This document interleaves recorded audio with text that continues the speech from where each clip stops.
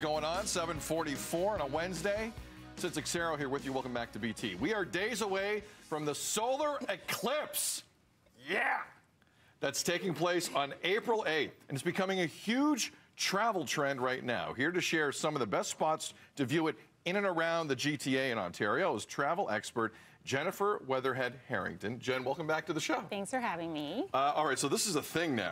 Astrotourism. How on trend is it? It is so on trend. I mean, definitely solar eclipse is on trend right now. Probably the biggest travel trend we're seeing so far in 2024, but astrotourism in general. So that's essentially you're traveling around the world to different places to observe stars, the planets, see, a meteor shower or an eclipse. So it's a really booming thing. It's kind of picked up since the pandemic when people were stuck at home and they kind of looked up at the sky, wondering where they could go. But it's a huge trend right now. So we happen to be very lucky to be a part of this trend, especially in Ontario. Okay, before we dive into the specific locales where you can watch this unbelievable event coming up this Monday, what should people keep in mind? What do they need to know? Well, first of all, I mean, if you haven't already booked a hotel to stay in any of these places that I'm going to be talking about, you're probably just going to be driving. So you want to prepare for doing pretty much a very, very long road trip. You want to have snacks. You want to be prepared to sit in traffic for a while. There are going to be a lot of road closures. And just take your time. You want to make sure that you are having a good experience, but be patient because it is definitely going to be busy. And again, snacks. Snacks. Pack heavy with the snacks. Yeah. Okay, so let's start here in Toronto because we're going to get to Niagara here in a second because that's the hot spot or one of the hot spots. But here in the city proper, what do you suggest?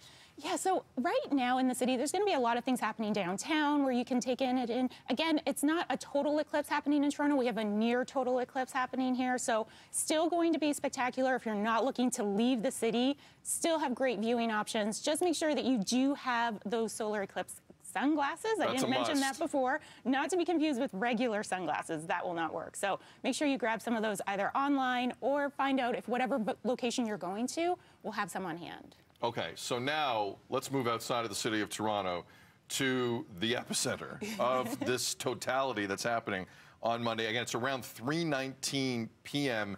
next Monday, the Niagara region. Yeah. So don't even try to get a hotel room right now in the Niagara region? Is that what you're saying? I mean, it's pretty much sold out, and if you do manage to find one, you're going to be paying a lot of money. Yes. A lot of money. Yes. So best option probably if you haven't booked something is to do the drive there. But again, there are going to be road closures. So the city of Niagara Falls, Niagara Parks, and Fort Erie have all said that they will have some road closures. There are going to be parking lots available. You want to check out all of their websites. From those parking lots, you'll be able to get shuttles to viewing locations. Again, pack your patience. I know we've said this many times, usually at airports, but when it comes to driving, there are going to be a lot of people there. I mean, we're talking about a huge influx of people that the city's not used to having all at once. So also plan to leave a little bit later. If you can stagger your times, that will save you some driving as well. And also, if you miss one of those shuttles and you're in like a Tim Hortons parking lot and you have the glasses, look up. Yeah, the best thing is you can see it from anywhere, pretty much. Hamilton as well is a decent spot. Yeah, so they have a ton of great options. They have a lot of events that are happening even leading up to the actual event. So for families, the planetarium at McMaster University has a lot of programming, education, things for kids. They have an Indigenous perspectives discussion as well, which is really important. It's cool to hear what their side of things are, how this is affecting them and their culture. And then you also have the Royal Astronomical Society. They have an event that's happening. You do need to register for that one. And then the city of Hamilton also has a lot of great viewing spots. They will have some of the eclipse glasses available while supplies last. So check out the Tourism Hamilton website. It gives you all of those details on what you can expect. We have about 30 seconds left, Jen. You have a couple more locations quickly.